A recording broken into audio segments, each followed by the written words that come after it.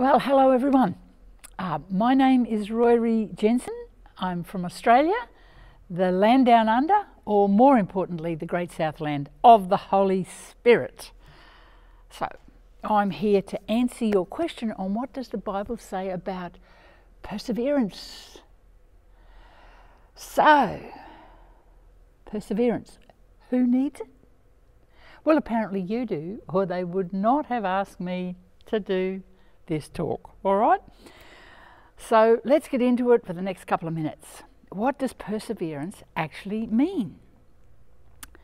Other words for it could be endurance, or tenacity, or determination, any of those words. And it's about continuing on to the end despite difficulties, trials, testings, and delays in achieving your success. You actually can't have much success unless you develop a good measure of perseverance. The Bible's full of stuff about perseverance. In actual fact, it has about 20 references. So it's pretty important. And perseverance will put steel in your backbone so you don't flip and flop through life. So I'm going to give you a couple of scriptures. There's many you can look up, but I'm going to give you about 3 scriptures and then I'm going to tell you a story. So let's start with Romans chapter 5, verse 3 to 5. Let me read it to you. Not only so, but we rejoice in suffering.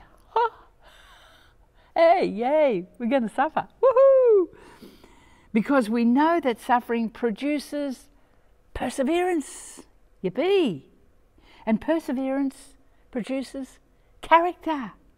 And character, hope. And hope does not disappoint because God has poured out his love into our hearts by the Holy Spirit whom he has given.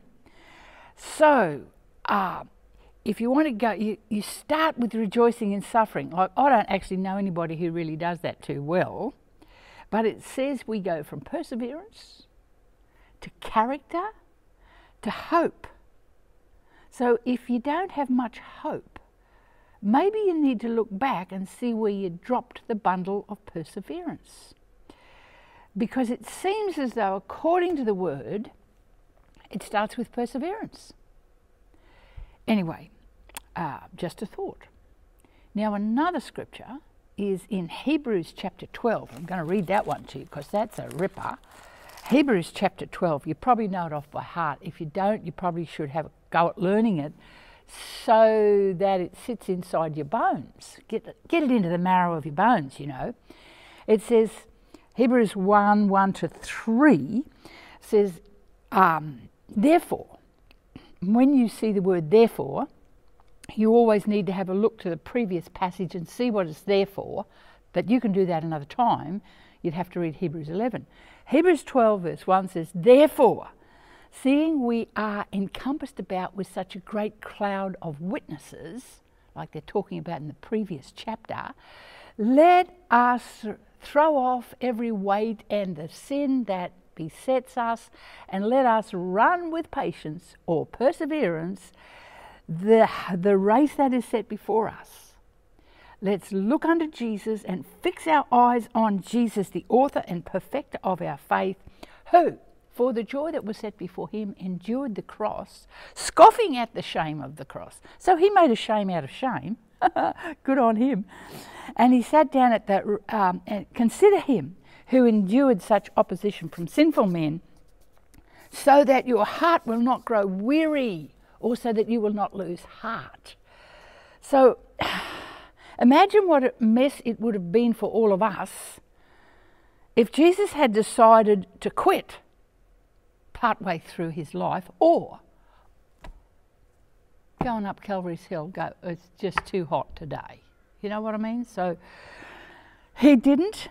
He persevered to the end, and out of that came the salvation. So we've got to consider him in pushing through and making stuff happen.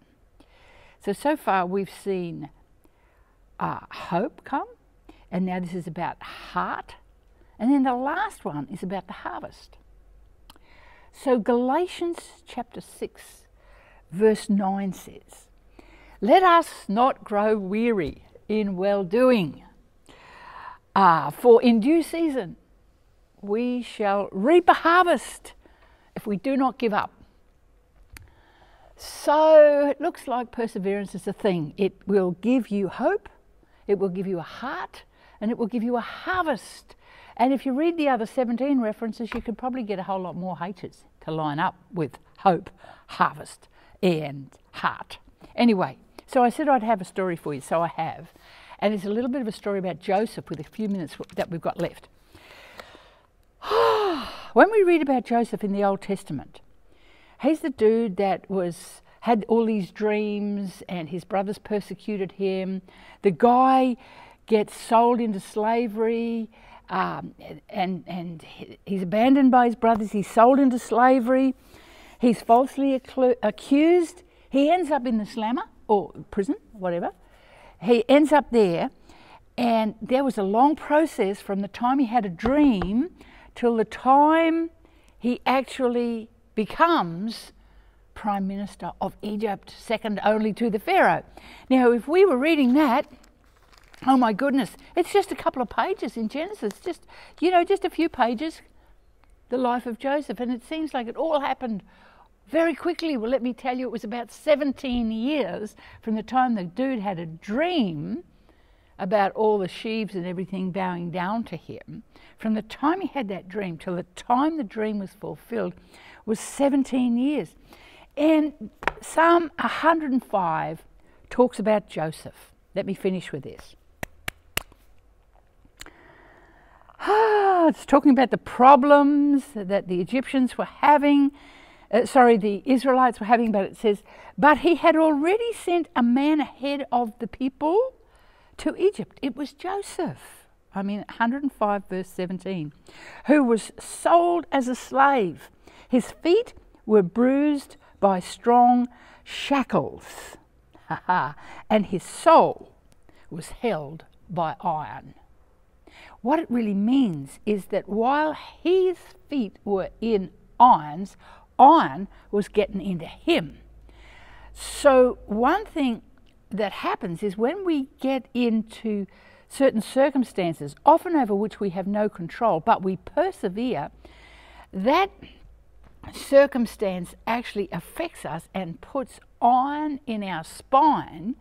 And I want to say that it's something that's really needed today, because especially in the Western church, we quit so easily, but God wants to put some iron in your spine like he did for Joseph. His feet were in iron, but the scripture says the iron actually got in him.